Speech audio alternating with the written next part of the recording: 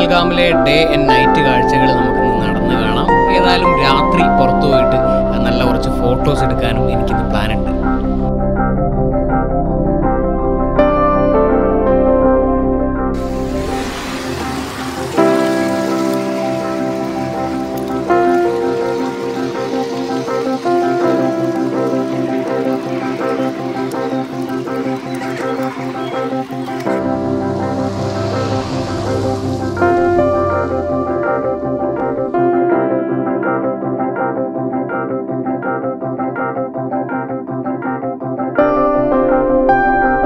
കശ്മീരിലെ മറ്റൊരു winter season.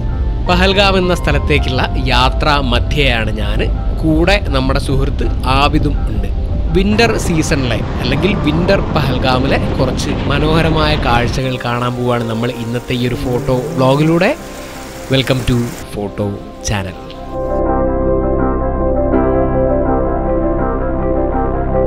വരുന്ന വഴിയിലുടനീളം സ്നോഫോൾ ഉണ്ടായിരുന്നെങ്കിലും ഈ ഒരു സ്ഥലത്തെത്തിയപ്പോൾ ഒരു പ്രത്യേക ഭംഗി കാരണം വണ്ടി ഒതുക്കിയതാണ് ഞങ്ങൾ. പിന്നെ മറ്റൊരു പ്രധാനപ്പെട്ട കാര്യം പറയാൻ മറന്നുപോയി. നിങ്ങൾ ഓൾറെഡി സബ്സ്ക്രൈബേഴ്സ് ആയിട്ടുള്ള ആളുകൾ ബെല്ലൈക്കൺ ഇനേബിൾ ചെയ്തിട്ട് ഓൾ എന്ന ഓപ്ഷൻ സെലക്ട് ചെയ്ത് എല്ലാ നോട്ടിഫിക്കേഷനും ഓൺ ആക്കിയിടാൻ മറക്കരുത്. അങ്ങനെ ആകുമ്പോഴേ എൻ്റെ വീഡിയോ നോട്ടിഫിക്കേഷൻസ് നിങ്ങൾക്ക് കിട്ടുള്ളൂ. അതുപോട്ടെ, നമ്മുടെ വിഷയത്തിലേക്ക് വരാം. ഇവിടുന്ന് ഒരു അല്പം താഴോട്ട് ഇറങ്ങിക്കഴിഞ്ഞാൽ നമ്മൾ ഈ ഒരു സ്ഥലത്തെത്തും. ഇവിടുന്ന് ഞാൻ മുമ്പേ ഒരു വീഡിയോ ചെയ്തിട്ടുണ്ട്. സമ്മറിൽ വന്നിട്ട് നൈറ്റ് ഫോട്ടോസ് എടുക്കുന്ന വീഡിയോ ആണ് നമ്മൾ ചെയ്തിട്ടുള്ളത്. ഈ കാണുന്ന ഫോട്ടോസ് എല്ലാം നമ്മൾ ഇവിടുന്ന് ക്ലിക്ക് ചെയ്തിട്ടുള്ളതാണ്. ആ പഴയ വീഡിയോ കാണാൻ താല്പര്യമുള്ള ആളുകൾക്ക് അതിൻ്റെ ലിങ്ക് ഞാൻ ഡിസ്ക്രിപ്ഷനിൽ കൊടുത്തേക്കാം. ഈ വീഡിയോ കണ്ടതിന് ശേഷം ഒന്ന് ചെക്ക് ചെയ്യാം. ഇവിടുന്ന് നേരെ നമ്മൾ പഹൽഗാമിന് മുമ്പ് താമസിച്ചിട്ടുള്ള നമ്മുടെ പഹൽഗാം ഫാമിലിയുടെ അടുത്തേക്ക് തന്നെയാണ് ഞാൻ പോയത്. അവർക്ക് എന്നെ ഓർമ്മയുണ്ടോ മനസ്സിലാവുന്നുണ്ടോ എന്നൊക്കെ അറിയാൻ വേണ്ടിയിട്ട് മാസ്കും വെച്ച് തൊപ്പിയൊക്കെ വളരെ താഴ്ത്തിയിട്ട് മാക്സിമം കണ്ണ് മാത്രം പുറത്ത് കാണിച്ചുകൊണ്ടാണ് ഞാൻ അങ്ങോട്ട് ചെന്നത്. എന്നിട്ടും അവരെന്നെ പൊക്കി, അവർക്ക് മനസ്സിലായി. അതെനിക്കൊരു സന്തോഷമുള്ള മൊമെൻ്റ് ആയിരുന്നു. അതിലും എന്നെ ഇവിടെ ഇറക്കിയിട്ട് നമ്മുടെ ആബിദ് ഭായി തിരിച്ചു പോയി. ശരിക്കും എൻ്റെ കൂടെ അവിടെ ഒരു ദിവസം നിൽക്കാനായിരുന്നു അദ്ദേഹത്തിൻ്റെ പ്ലാന്. പക്ഷെ മഞ്ഞ് പെയ്ത് തുടങ്ങിയത് കണ്ടപ്പോൾ റോഡ് ബ്ലോക്കായിട്ട് 2-3 ദിവസം അദ്ദേഹം അവിടെ ലോക്കാവാൻ സാധ്യത ഉണ്ട് എന്ന് മനസ്സിലാക്കിയിട്ടാണ് മൂപ്പര് വേഗം തിരിച്ചു പോയത്. നമുക്ക് ഏതായാലും പഹൽഗാമിലെ കുറച്ച് വിൻ്റർ കാഴ്ചകൾ കാണാം. ആദ്യം നമുക്ക് പകലുള്ള കുറച്ച് വിൻ്റർ കാഴ്ചകൾ കണ്ടതിന് ശേഷം നമുക്ക് കുറച്ച് നൈറ്റ് ഫോട്ടോസ് എടുക്കാനായിട്ട് പോവാം പുറത്ത്.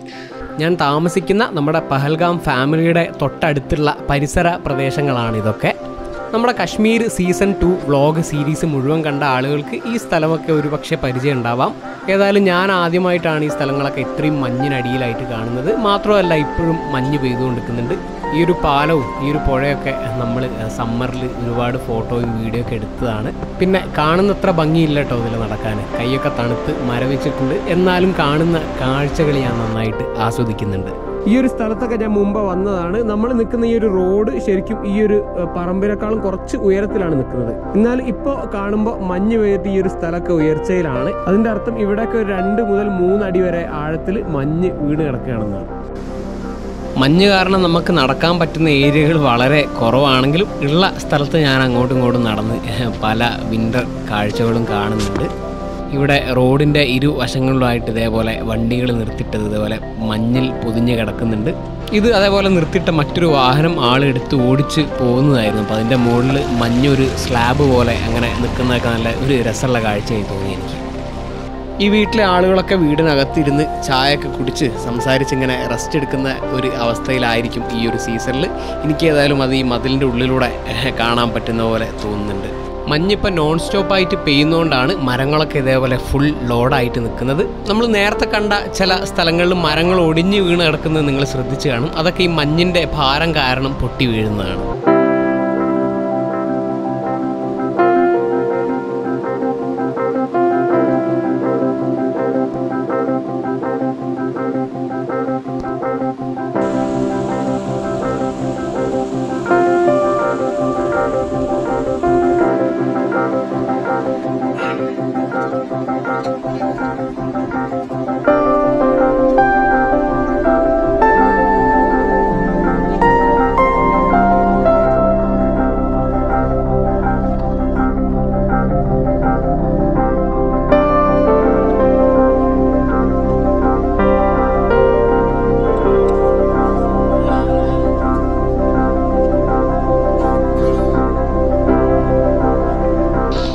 നമ്മൾ ആ മരം പിടിച്ച് കുലുക്കിയിട്ടേ കയ്യിൽ ഫുള്ള് ചളിയായി.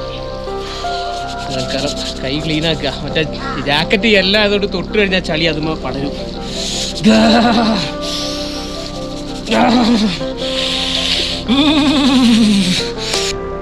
മഞ്ഞിലൊക്കെ കളിച്ചിട്ട് നന്നായിട്ട് തണുക്കുന്നുണ്ട്.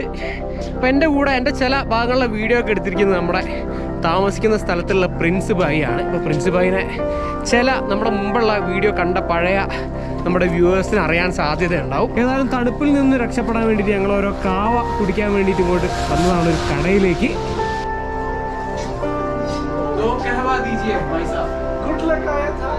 നമ്മൾ കടയിലേക്ക് കയറിയ ഉടനെ തന്നെ കടയുടെ മുകളിൽ ട്രാപ്പായി നിൽക്കുന്ന ഒരു വലിയ കട്ട ഐസ് താഴോട്ട് പൊളിഞ്ഞു വീണു. ഏതായാലും ഒന്നും പറ്റിയില്ല. അതാണ് പ്രിൻസ് ഭായി നല്ല ലക്കാണെന്ന് പറഞ്ഞത്. ശങ്കരി എന്തോ ഒരു ശങ്കരി എന്ന് പറഞ്ഞ സാധനം ഒരു കാവയിലിടുന്നുണ്ട്. ഇവർക്ക് കാട്ടിൽ നിന്ന് കിട്ടുന്ന എന്തോ ഒരു സംഭവമാണ് പറഞ്ഞത്. പ്രത്യേകിച്ച് ഫ്ലേവർ ഒന്നുമില്ല, പക്ഷെ തണുപ്പിന് നല്ലതാണെന്ന് അവർ പറയുന്നത്.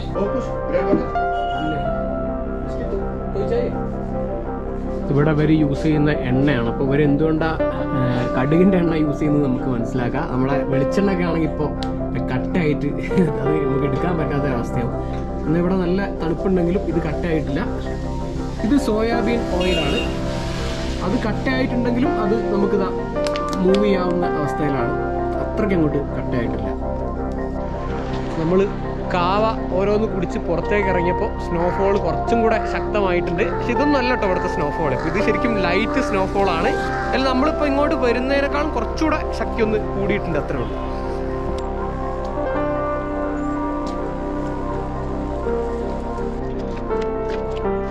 നമ്മൾ നടക്കുന്ന ഈ ഒരു റോഡൊക്കെ രാവിലെ സ്നോ കട്ടർ എന്ന് പറഞ്ഞ ഒരു വാഹനം വന്നിട്ട് ഈ ഒരു വഴിയൊക്കെ ക്ലിയർ ചെയ്ത് പോകുന്നതാണ്. ഒരുവിധം കണക്റ്റഡ് ആയിട്ടുള്ള സ്ഥലങ്ങളിലൊക്കെ ഈ സ്നോ കട്ടർ വന്നിട്ട് ഇങ്ങനെ ക്ലിയർ ചെയ്യാറുണ്ട്. എന്നാലും കുറച്ചും കൂടെ ഉള്ളോട്ടുള്ള, ഉദാഹരണത്തിന് ഇവിടുന്ന് ആലുവാലി ഇവിടുന്ന് കുറച്ചുകൂടി ഉള്ളോട്ട് കുറച്ചുകൂടെ ഉയരം കൂടിയ കൂടുതൽ മഞ്ഞ് പെയ്യുന്ന സ്ഥലമാണ്. അങ്ങനെയുള്ള സ്ഥലങ്ങളിലൊന്നും സ്ഥിരമായിട്ട് ഈ സ്നോ കട്ടർ വന്നിട്ട് റോഡ് ക്ലിയർ ചെയ്യാറില്ല. ഈ മരം കണ്ടപ്പോൾ മറ്റൊരു കാര്യം പറയാൻ ഓർമ്മ വന്നു. നിങ്ങൾ ആരെങ്കിലും നന്നായിട്ട് മഞ്ഞ് പെയ്യുന്ന സ്ഥലങ്ങളിൽ എപ്പോഴെങ്കിലും പോവുകയാണെങ്കിൽ, അതായത് പഹൽഗാം പോലെ 1-2 അടി മഞ്ഞ് പെയ്യുന്ന സ്ഥലമല്ല, അല്ലാതെ 8 അല്ലെങ്കിൽ അതിലും കൂടുതൽ അടിയൊക്കെ മഞ്ഞ് പെയ്യുന്ന സ്ഥലങ്ങളിൽ പോവുകയാണെങ്കിൽ ഇത്തരം മരങ്ങളുടെ അടിയിലേക്കൊന്നും പോവാതിരിക്കുക. കാരണം ഇങ്ങനെ മഞ്ഞ് പെയ്യുമ്പോൾ ഈ മരങ്ങളുടെ അടിയിൽ മാത്രം ഈ മഞ്ഞ് പതിയില്ല. അപ്പോൾ ഈ മരങ്ങളുടെ അടി ഒരു ചെറിയ കിണർ പോലെ രൂപപ്പെടും. പിന്നെ നമ്മൾ നടന്നു ചെല്ലുമ്പോൾ നമ്മൾ ഇതിനകത്തേക്ക് വീഴാനും ഒറ്റയ്ക്കാണെങ്കിൽ സ്റ്റക്കായി പോകാനൊക്കെ ചാൻസ് ഉണ്ട്. ഈ ഒരു സ്ഥലത്ത് നമ്മളതൊന്നും നോക്കേണ്ട കാര്യമില്ല. എന്നാലും അവസരം കിട്ടിയപ്പോൾ ഒരു സർവൈവൽ ടിപ്പ് ഷെയർ ചെയ്തു എന്നേ ഉള്ളൂ. ഏതായാലും വൈകുന്നേരമായപ്പോൾ നമ്മൾ റൂമിലേക്ക് തന്നെ തിരിച്ചു പോവുകയാണ്. അല്പം റെസ്റ്റ് എടുത്ത് ബോഡിയൊക്കെ ഒന്ന് ചൂടാക്കട്ടെ. കാരണം നമുക്കിനി നൈറ്റ് ഫോട്ടോസ് എടുക്കാൻ പോകാനുള്ളതാണ്.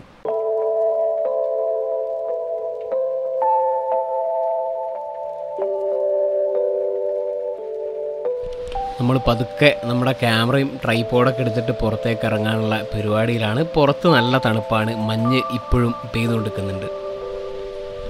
നമ്മൾ നേരത്തെ കണ്ട ഒരു പുഴ, അതിൻ്റെ അടുത്തേക്ക് നടന്നു പോകാനുള്ള ഒരു ഏരിയ ഉണ്ട്. ആ ഭാഗത്തേക്കാണ് ഞാൻ പോകുന്നത്. രാത്രി മഞ്ഞിലിങ്ങനെ ഒറ്റയ്ക്ക് നടക്കുക, ആ ഒരു രസം അനുഭവിക്കുക, പറ്റിയ കുറച്ച് ഫോട്ടോസ് എടുക്കുക, ഇതൊക്കെയാണ് ഉദ്ദേശം. നിലാവുള്ള രാത്രിയൊന്നുമല്ല, എന്നാലും വളരെ വ്യക്തമായിട്ട് മഞ്ഞിൽ നമുക്ക് എല്ലാം കാണാൻ പറ്റും. എനിക്ക് തോന്നുന്നു എല്ലാ ഭാഗവും വെളുത്ത് കിടക്കുകയാണ്. അപ്പോൾ എവിടെന്നെങ്കിലൊക്കെ വരുന്ന ലൈറ്റ് എല്ലാ സ്ഥലത്തും റിഫ്ലക്റ്റ് ചെയ്ത് എത്തുന്നതുകൊണ്ടാണ് ഇതെന്ന്. ഏതായാലും നമ്മുടെ ടോർച്ച് ഉപയോഗിക്കാതെ തന്നെ ഏകദേശം ചെറുതായിട്ടൊക്കെ എനിക്ക് അവിടെ കാണാൻ പറ്റുന്നുണ്ടായിരുന്നു. പിന്നെ നിങ്ങൾ ഈ വീഡിയോ കാണുന്ന അത്ര വെളിച്ചം ശരിക്കും അവിടെ ഉണ്ടായിരുന്നില്ല. ഇത് ഞാൻ ക്യാമറയിൽ ചില സെറ്റിങ്സുകൾ അഡ്ജസ്റ്റ് ചെയ്തും അതേപോലെ എഡിറ്റ് ചെയ്യുന്ന ടൈമിൽ അല്പം വെളിച്ചം കൂട്ടിയൊക്കെയാണ് ഈ സീൻസൊക്കെ ഇത്ര ലിറ്റാക്കിയെടുത്തത്. ശരിക്കും ഈ സ്ഥലങ്ങളൊക്കെ കാണാനിതാ ഏകദേശം ഇത്ര വെളിച്ചം മാത്രമേ ഉണ്ടായിരുന്നുള്ളൂ. രാവിലെ സ്നോ കട്ടർ വന്ന് ക്ലിയർ ആക്കിയിട്ട് പോയ വഴിതാ രാത്രി ആയപ്പോഴത്തേക്കും സ്നോഫോൾ കൊണ്ട് വീണ്ടും മഞ്ഞ് മൂടി തുടങ്ങിയിരുന്നു. ഈ മെയിൻ വഴിയിൽ നിന്നും ഒരല്പം മാറി ഉള്ളോട്ട് കയറിയിട്ട് വേണം നമ്മൾ ആ ഒരു പുഴക്കരയിലേക്ക് പോകാനായിട്ട്. പല സ്ഥലങ്ങളിലും മുട്ടോളം നമ്മുടെ കാല് മഞ്ഞിനടിയിലേക്ക് താഴ്ന്നു പോകുന്നുണ്ട്. എന്നാലും ദൂരെ നിന്നുള്ള പല ബിൽഡിങ്ങുകളുടെ വെളിച്ചമൊക്കെ കൊണ്ട് നമുക്ക് വളരെ വ്യക്തമായിട്ട് തന്നെ എല്ലാ സംഭവങ്ങളും കാണാൻ പറ്റുന്നുണ്ട്.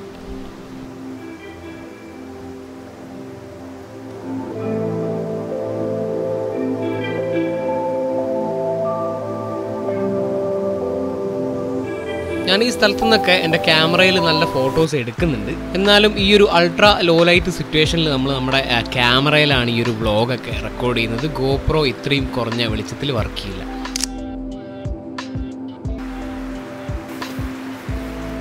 അതുകൊണ്ടാണ് ക്യാമറ ഫ്രെയിമിൽ കാണിച്ചുകൊണ്ട് നമുക്ക് ഫോട്ടോസ് കാണിക്കാൻ പറ്റാത്തത്. ഏതായാലും ഇവിടുന്ന് എടുത്ത ചില ക്ലിക്കുകൾ ഞാൻ ക്യാമറ ഇല്ലാതെ നേരെ നിങ്ങൾക്ക് സ്ക്രീനിൽ കാണിച്ചു തരാം. ഏതായാലും മഞ്ഞ് ഇപ്പോഴും പെയ്തുകൊണ്ട് നിൽക്കുന്നുണ്ട്. ടോർച്ച് അടിച്ചുകൊണ്ട് മേലോട്ട് നോക്കുമ്പോൾ ആ മഞ്ഞ് തുള്ളികൾ ഇങ്ങനെ പെയ്യുന്നത് നമുക്ക് വളരെ വ്യക്തമായിട്ട് കാണാം. ഏതായാലും പറ്റുന്ന ആളുകളൊക്കെ എപ്പോഴെങ്കിലും നിങ്ങൾ മഞ്ഞ് പെയ്യുന്ന സ്ഥലങ്ങളിലേക്ക് ട്രാവൽ ചെയ്യുകയാണെങ്കിൽ രാത്രി ഇതേപോലെ പറ്റുകയാണെങ്കിൽ ഒറ്റയ്ക്ക് ഇറങ്ങി ഒന്ന് മഞ്ഞ് പെയ്യുന്നതിൻ്റെ ഇടയിൽ കൂടെ നടന്നു നോക്കുക. നല്ല രസമുള്ളൊരു ഫീലിംഗ് ആണത്.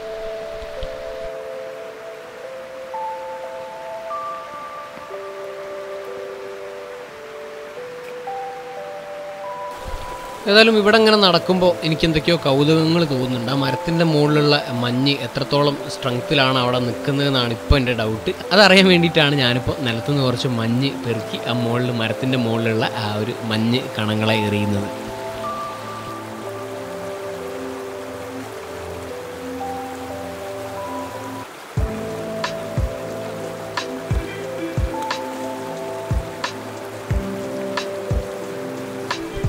നമ്മൾ മണലിൽ നടക്കുമ്പോൾ നമ്മുടെ കാലിന് കുറച്ച് സ്ട്രെയിൻ വരുമല്ലോ, അതേപോലെ തന്നെ അല്പം കഷ്ടപ്പാടാണ് മഞ്ഞിലൂടെ നടക്കാൻ. അപ്പോൾ ഇത്രയും നടന്നിട്ട് എൻ്റെ കാല് ചെറുതായിട്ട് വേദന എടുക്കുന്നുണ്ട്. ഇനി കുറച്ച് നേരം ഞാനിവിടെ ഇരുന്ന് റെസ്റ്റ് എടുക്കാൻ പോവുകയാണ്. പിന്നെ നമ്മുടെ ക്യാമറയിൽ ഞാൻ ഇരിക്കുന്ന ആ ഒരു പരിസരങ്ങളൊക്കെ കുറച്ചും കൂടെ വ്യക്തമായിട്ട് പതിയാൻ വേണ്ടിയിട്ട് നമ്മുടെ മൊബൈൽ ടോർച്ചും ഓണാക്കി ഞാനിവിടെ വെച്ചിട്ടുണ്ട്. ലൈറ്റ് കുറച്ച് സ്പ്രെഡ് ആവാൻ വേണ്ടിയിട്ട് അതിൻ്റെ മുകളിൽ അല്പം മഞ്ഞും വാരിയിട്ടിട്ടുണ്ട്.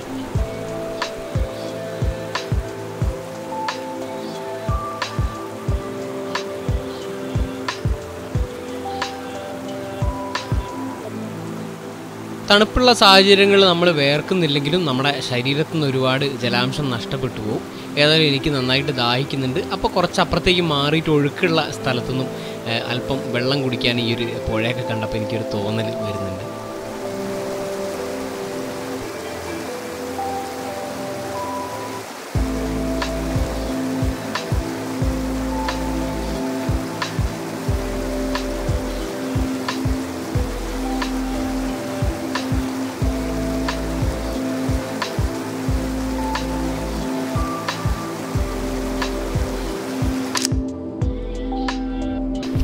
ഏതായാലും ഈ മഞ്ഞ് പെയ്യുന്ന രാത്രി നമ്മൾ അല്പം സമയം ഇവിടെയൊക്കെ സ്പെൻഡ് ചെയ്തു.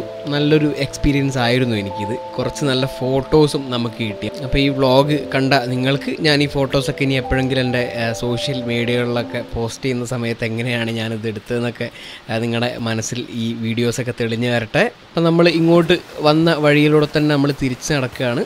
നല്ല തണുപ്പുണ്ട്. ഇപ്പോഴും മഞ്ഞ് പെയ്തുകൊണ്ടിരിക്കുന്നുണ്ട്.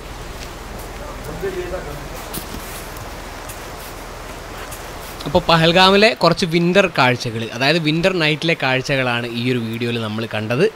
വീഡിയോ നിങ്ങളെല്ലാവരും എൻജോയ് ചെയ്തു എന്ന് വിചാരിക്കുന്നു. ഏതായാലും എൻ്റെ ജാക്കറ്റ് വലിയ തരക്കേടില്ലാത്തതായതുകൊണ്ട് ബോഡി അധികം തണുക്കുന്നില്ല, പക്ഷേ കൈ നന്നായിട്ട് തണുക്കുന്നുണ്ട്. അപ്പോൾ ഞാനത് പോയിട്ട് ചൂടാക്കാനുള്ള എന്തെങ്കിലും പരിപാടി നോക്കട്ടെ. നിങ്ങൾ പോയിട്ട് നിങ്ങളുടെയും എന്തെങ്കിലും ജോലി നോക്കിക്കോളൂ. മറ്റൊരു വീഡിയോയിൽ നമുക്ക് വീണ്ടും കാണാം. അതുവരെ ആഷിഖ് ഹസീം സൈനിങ് ഔട്ട്.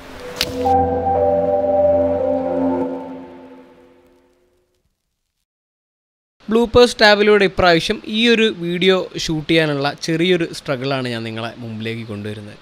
നിങ്ങൾക്ക് ഓൾറെഡി അറിയാം, ഞാൻ എൻ്റെ ഒരുവിധപ്പെട്ട വീഡിയോസ് എല്ലാം ഞാൻ ഒറ്റയ്ക്ക് തന്നെയാണ് ഷൂട്ട് ചെയ്യാറ്. ഇതിലും മഞ്ഞിലൂടെ നടക്കുന്ന പല കാഴ്ചകളും നമ്മൾ ഒറ്റയ്ക്ക് തന്നെയാണ് ഷൂട്ട് ചെയ്തത്.